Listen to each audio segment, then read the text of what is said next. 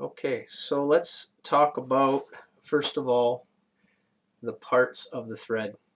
So I don't know how many of you have actually cut your thread, probably all of you, I would imagine. But in thread math, we just have to know a few things about threads. Number one, we have to be able to identify the different parts of the thread. So for us to do the math, we have to know where the crest of the thread is. So as identified here, it's the peak, right? It's the highest point on the thread. The root is the lowest part of the thread. And amongst some other descriptions with regards to the width of a crest flat, width of a root flat, we won't be discussing in this. It won't have any bearing on our math. There are some other parts of the thread that we won't be discussing. But the crest, the root, and the thread angle are important. Now the thread angle, that's the included angle of the thread. So if you are making a threading tool, which some of you may have done, you had to create a 60-degree form on your cutting tool because it's the shape, it's the geometry, that 60-degree geometry that will plunge into your part to create your thread.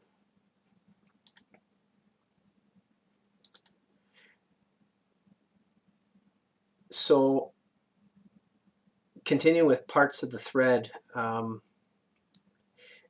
when it comes to the crest and the root, they play an important role when we later on have to solve the depth of a thread.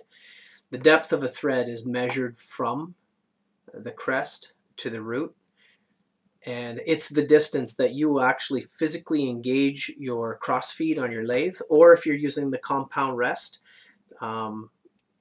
if your compound rest is coming in straight on a 90-degree angle, or if you have it set on a 30-degree or 29-degree angle, your threading tool still will have to sit perpendicular to the surface of your workpiece, and the amount or the amount of engagement that you have into the workpiece on a single side is your single depth. So this is a linear movement that you will make. If your cutting tool starts at this red line, you will move your hand wheel the exact distance of the single depth to create the right geometry on your thread. Pitch, now this is important. Pitch is the distance from any point on one of your threads. So this is one thread, okay? So it's a distance from a point on one thread to the exact same point on the next thread. So notice, you know, there's no indication where exactly this point is, but the pitch of a thread, you can pick any point on a thread, and the pitch will be the distance from that point you pick to the exact same place on the next thread. So it doesn't matter where that is. I could pick this point here, or I could pick these points here. It doesn't matter. But it's always from, and this is important, any point on a thread to the exact same point on the next thread. That is pitch. And I don't know why it's not scrolling through. There we go. Why that's maybe I should, I'll go back to that in a bit. Okay, we'll talk a little bit more about pitch in a few minutes. There's another thing that we have to be aware on threads. So I don't know if you can see in the camera here nice and clear. Okay, but here is a thread, right? Obviously, and when we need to manufacture this thread, we need to set up our machine. We need to set up our lathe so that the cutting tool, right? The cutting tool will move at a certain feed rate, and the spindle will turn at a certain spindle speed, so that not all of the surface of this material will cut. We end up cutting a groove because the tool is moving fast enough to not cut the entire circumference. So that ratio of RPM to feed is important in creating the number of threads that we want and the pitch of those threads. And this is something we're going to talk about a little bit more in a few minutes, but pitch is important to understand. But there's another part of threads that's also important for us to understand, and that's our pitch diameter. So our pitch diameter, what that is imagine an imaginary cylinder that runs through your threads. Okay, now you might think, well, it's imaginary, why does it matter? But there is no cylinder here, right? But we have to imagine that there is a cylinder running through the threads, but where, right? So it's an imaginary cylinder that passes through the thread at a point. So this side of the cylinder is passing through the thread at a point where the groove, this is the groove of the thread, okay, where the groove and the thread width are equal. So in other words, see this, the green line here. So where this cylinder passes through, this imaginary cylinder crosses the thread right here at this point, the measurable distance from this point right here to this point right here. Let's say we could measure that, okay? The distance from here to here. And let's say that measures exactly 0.1, exactly. Then if I were to measure the distance in the groove from where the imaginary cylinder crosses the thread here and then crosses the next thread here, the distance across the groove also is 0.1. So this imaginary cylinder, if we move the diameter of the cylinder, if we open it up, then these lines will still cross the thread out here, but the distance across the meat of that thread might only be 0.5. But the distance across the open space of the groove may now be 1.5. So this cylinder, we have to imagine that where it passes through the threads, that as the width of the thickness of the thread and the width of the open space are identical where that imaginary cylinder is cut. And why that's important, we won't go into too much detail, but pitch diameter is important in creating the threads themselves and then in the engagement of those threads. Especially if we have to tap a hole after using a tap drill, right? A tap drill is required before you put a tap in. Well, how do we know what size tap drill? So tap drill sizes are based on pitch diameter so that there is enough material for that tap to cut. So pitch diameter is important for us to know. A standard thread used, so we use metric threads and we use imperial threads. And what we use here in Canada for imperial threads is based on the Unified National Series of threads. So you've probably seen these in the shop as, this is an example of one, a 1/2 inch 13 UNC, which stands for Unified National Course. Okay, Unified National Course. So the last letter in this acronym, this last letter can be exchanged depending on the type of thread. So if it's a coarse thread, you'd see a C there. If it's a fine thread, it would be UNF. If it's a special, it'd be UNS. Super fine, UNSF. So there are you can exchange this last letter according to the thread design, but they're all part of the Unified National Series of threads. And as far as the theory on those threads, what qualifies them to be a part of that Unified National Series, you'll get that in your theory classes. So let's break down, before we can do some of this math, we need to understand how to read a thread. A 1/2 inch 13 UNC, so if you wanted to imagine this was a 1/2 inch, okay, thread that you needed to create, a 1/2 inch 13, we need to understand, well, what makes this a 1/2 inch 13? Because this is a standard used throughout industry. So the 1/2 inch is the major diameter. It's the distance across the thread. So if you took a micrometer or dial calipers and you just measured the outside of this bolt, you would be measuring the major diameter. It's the largest width, right? So that's what the 1/2 inch stands for. It's the nominal size. Now, it isn't exactly 0.5 inches. Okay, there is a certain amount of clearance that is built onto this thread. But this is the 1/2 inch 13 thread, and when I go and buy a 1/2 inch 13 nut, they will fit. Imagine if this was exactly 1/2 inch, and then I went and I bought a nut, and the mating thread was also exactly 1/2 inch. I'd never get these assembled. I wouldn't be able to engage these because there's no clearance. They're exactly the same size.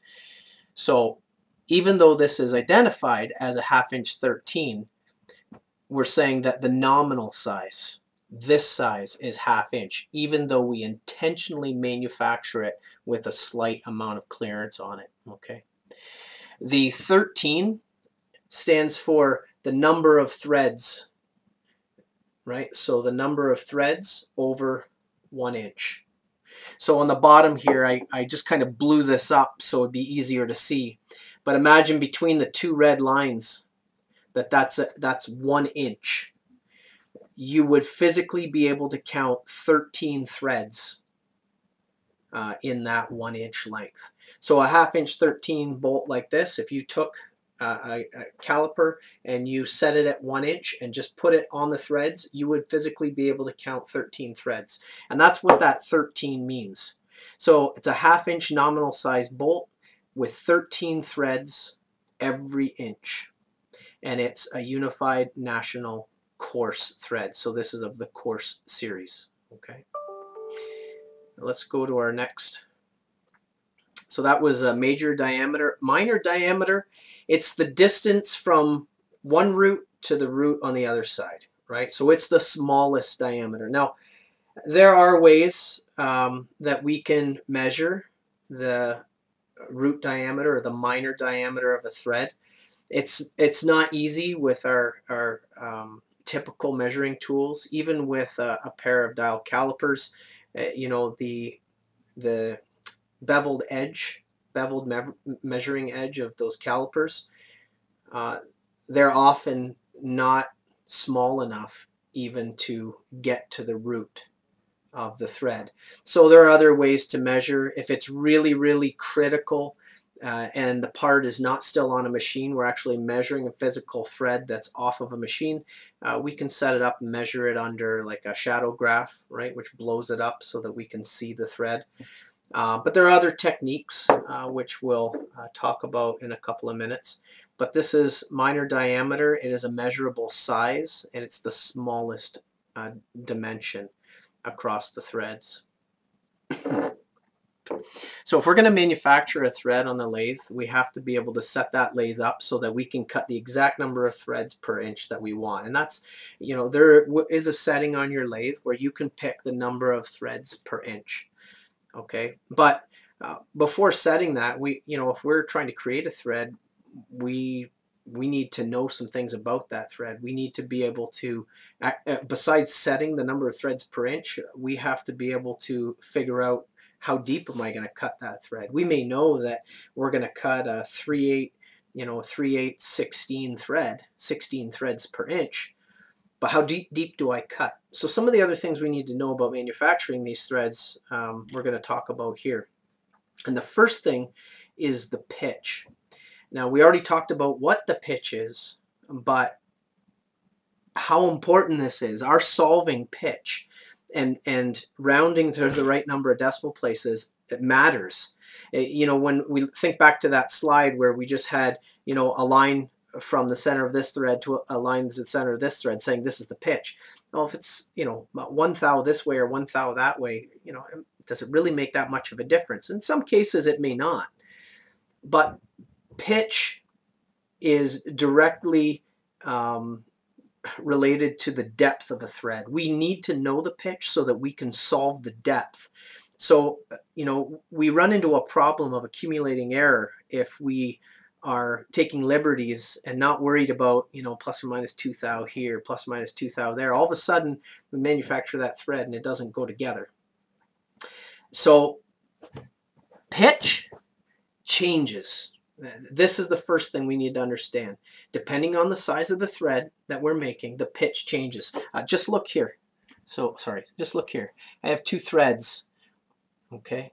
So this first thread, if I were to take a 1 inch, set a 1 inch, my caliper's at 1 inch, sorry, and count the number of threads over that inch, and then I set my calipers and count the number of threads here, I'm going to have less threads per inch on this thread design than I am here. That is directly related to pitch. Okay, so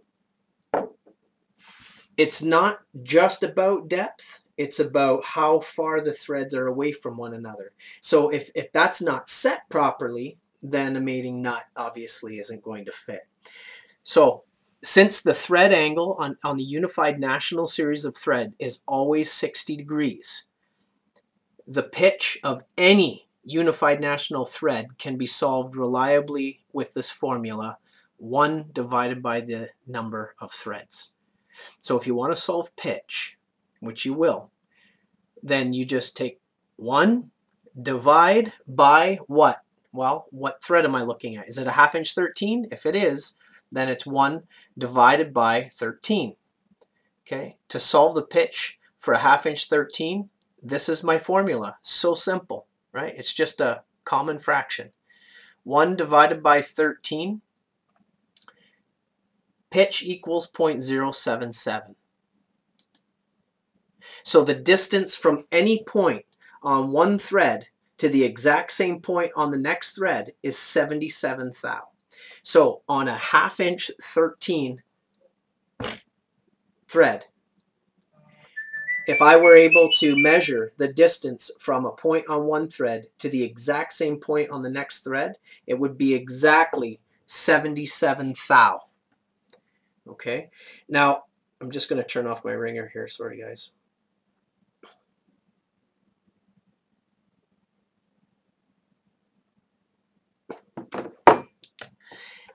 You can see here quickly that pitch matters, right? Because if I'm not trying to cut a 1/2 inch 13, if I were to try and cut maybe a 1 inch 10 threads per inch, well, now it's 1 divided by 10. The distance from a point on one thread to the same point on the next thread is 0.1. Right? So pitch matters. We need to be able to solve it, and it's directly related to the number of threads. It relies on the fact that the threads are always 60 degrees, and if we can solve pitch, then that means we can solve single depth. When you get on a machine and you're going to cut that first thread, you may be all set up, you've got it all sorted out, you've got it held right, you got your tool ground, you've touched off your tool, machine spinning, how deep do I go? Right? So single depth, it's the physical distance that you need to manually engage that hand wheel into the workpiece. It's a depth. It's a true length. Okay. To solve the single depth of a thread, the pitch must already be solved, as the pitch distance will be multiplied by a constant. So basically what that means is, for me to solve single depth, I have to know my pitch, as you can see in the formula below. Okay. I have to know my pitch first. I will take the pitch of that specific thread and I will multiply it by this constant, 0.61343.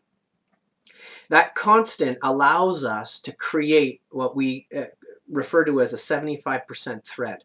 Remember we just said about if I were to take a thread on a bolt and a thread on a nut, and they were both exactly 0.5 major diameter, they'll never engage.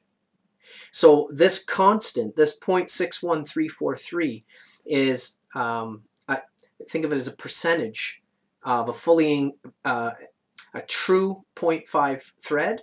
This is a 75% fit.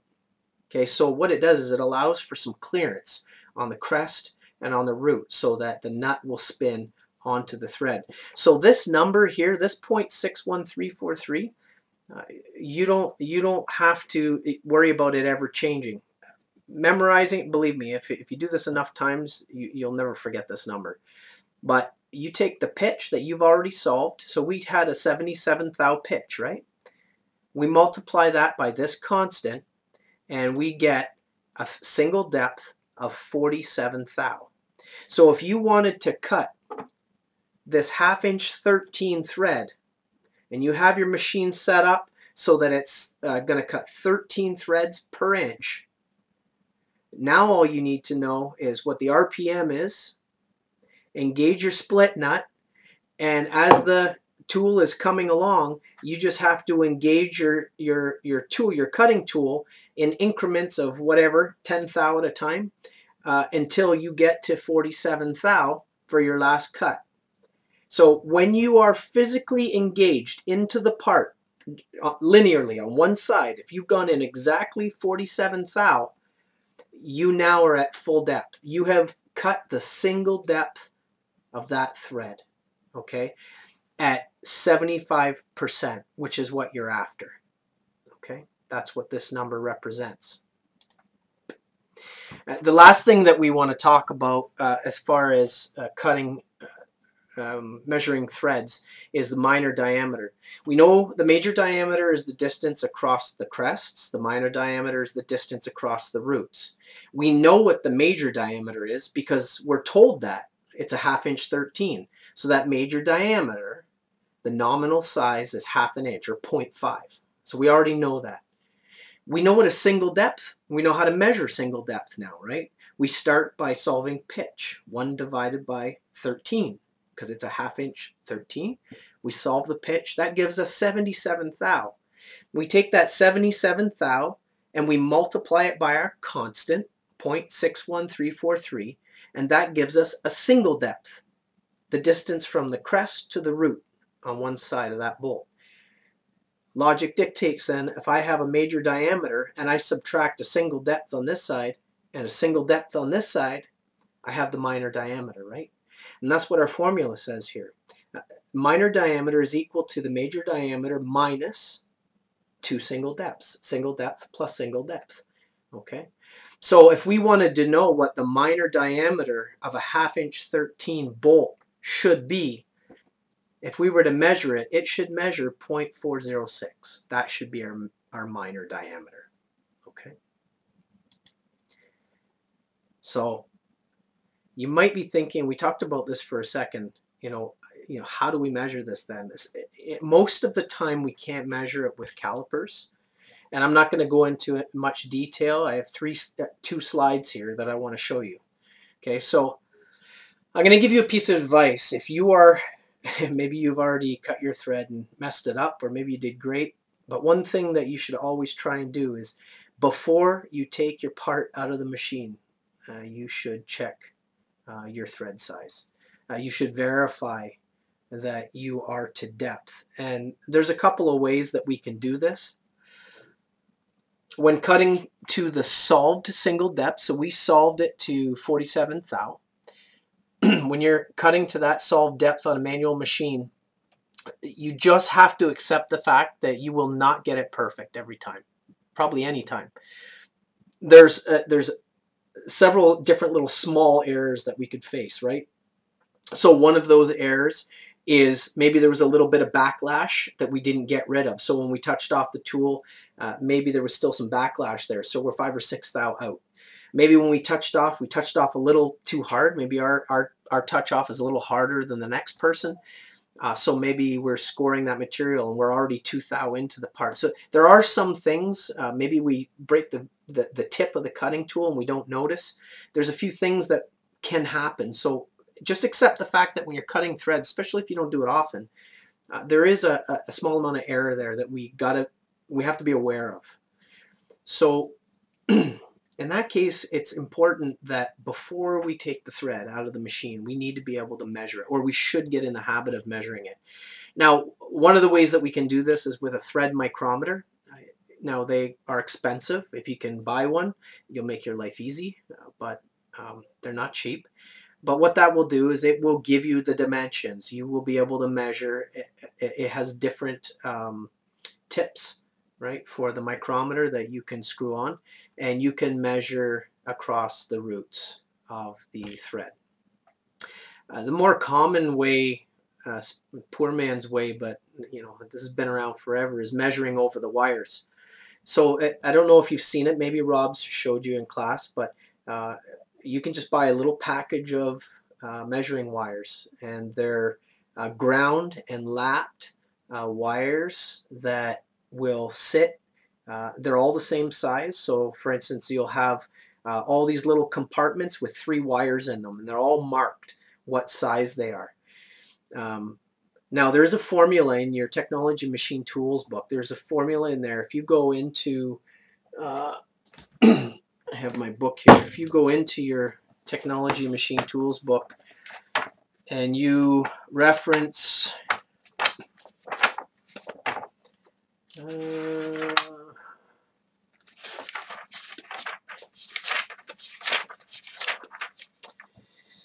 page, I don't know, maybe a different page on yours. But anyway, it's chapter, Unit 55, Threads and Thread Cutting. Okay, and it's almost at the end of the chapter. It's about 3 pages from the end of the chapter, and there's a section there to calculate the measurement over the wires. You can also, get this where most people get it is out of their machinist handbook. But in there, there's a formula for solving or figuring out what the best wire size. So the first thing that we need to do is figure out, well, what wires do I use? I can't just grab any wires. I need to use the best wire size. So there's a little formula there to plug in the information you already know, and then you will be able to solve what the best wire size is. So that's the first part of it. And then the second part of it is to find the measurement over the wire. So there's a second formula there. And essentially how this works is you take those 3 wires, you put 2 on one side of the threads, and you put 1 on the other side. So you have 3 points of contact. Okay. And then you take your micrometer, and this is the face of your micrometer. This is the anvil of your micrometer, right? And you spin the micrometer closed until it's holding the wires in the thread grooves. And you are actually measuring over these 2 tangent points will be in the same place. Well, they should be, right? And then this tangent point. So you have 3 points of contact that you're measuring over. So when you measure over the wires, the first thing that you're going to realize, even by looking at this example, is that, well, what am I measuring, right? I'm actually measuring off the top of these circles. But the way measuring over the wires works, it compensates for that. Where these wires, where the tangent point of the circle meets the thread, if you've chosen the best wire size, then it accommodates from the distance from this tangent point in a straight line. Okay, there's a triangle here. Okay, so it accommodates from where that tangent point is to the center of the circle and the depth that's below that wire. Okay, so when you're solving best wire size, part of that is it needs to know, what thread are you cutting, right? That's part of what you enter into that formula, and the angle of that thread. So once you enter that information into your formula, then the distance from the root to where this tangent point would be at 90 degrees, it compensates for that. So you'll know if you're the right depth by measuring across the top of these wires. Again, you can appreciate here that there is a little bit of room for error, right? Because your surface finish here it may not be perfect. You may clamp a little tighter than the next student. So there are little discrepancies here, but for me, measuring before taking the part out of a machine, if I have a thread mic, I'm going to use that because it's a direct read, right? I take the measurement, I use the ratchet, and when it starts clicking, I know I'm to depth, and whatever the digital readout says, that's my minor diameter. But with a little bit of practice, this type of measuring has been around for decades, and it is very, very reliable. So if you get a chance and you haven't done this yet, I would recommend, I know you don't have many hours left in the shop, but if you can get a chance to do to measure over the wires, get a feel for that. It's a valuable skill to have going into machining.